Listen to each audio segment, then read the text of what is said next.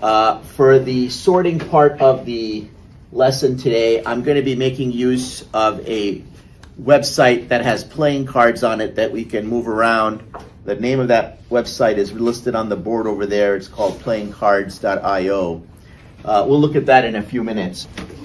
Go to this playingcards.io site, and we're going to skip all the logging in and signing up business, and we're going to just go to this custom room, and then just say start sample game, and hit enter the room. And you can see it's going to create a little game room for you with some playing cards on it. Now, we're going to say that the ranks of the cards go 2, 3, 4, all the way up to 10. And then it's going to be Jack, Queen, King, and we'll say that Ace is going to be always high for our sorting algorithms. Okay? So the lowest card is a 2, the highest card is an Ace, and that's the ranking right there that we're going to use for our sorting. Is there anything about jokers?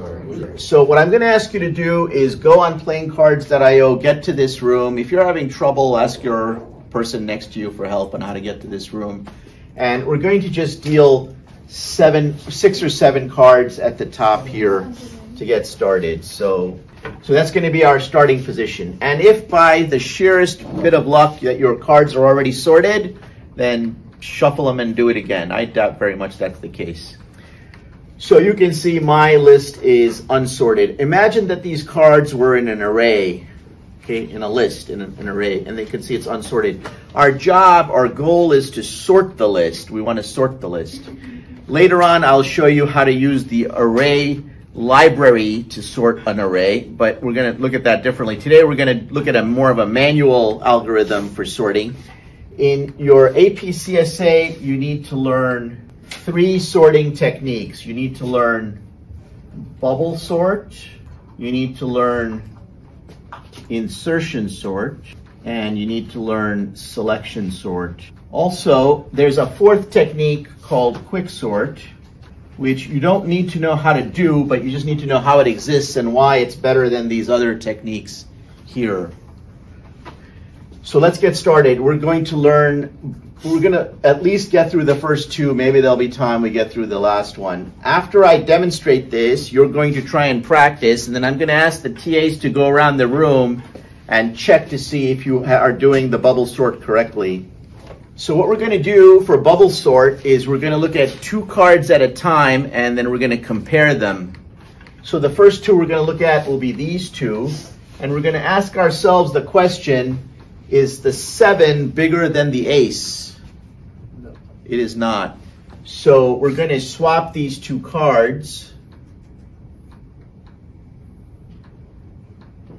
like that. Now we're going to ask the same question for the next 2 cards. Is the Queen bigger than the Ace? It is not.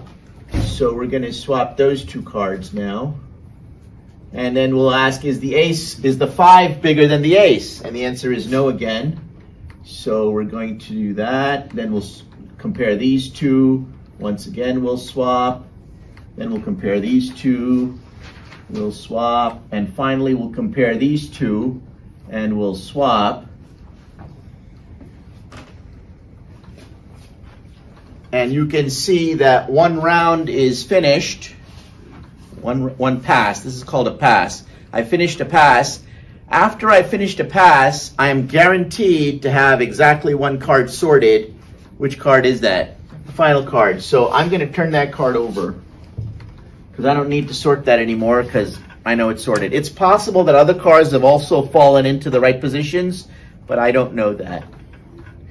So now I'm going to repeat the process. I'm going to ask, is the Queen bigger than the 7? It is, so I don't need to swap those cards. Is the 5 bigger than the Queen? No, so now I have to swap those cards.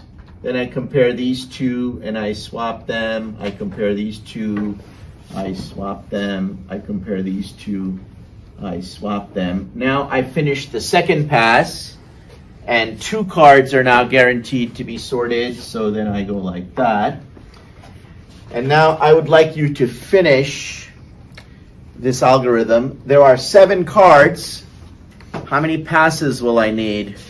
I will need, yes sir? 7. I'll need 7 passes, okay? The last pass will just be the 1 card turning over, but that's basically what we'll need.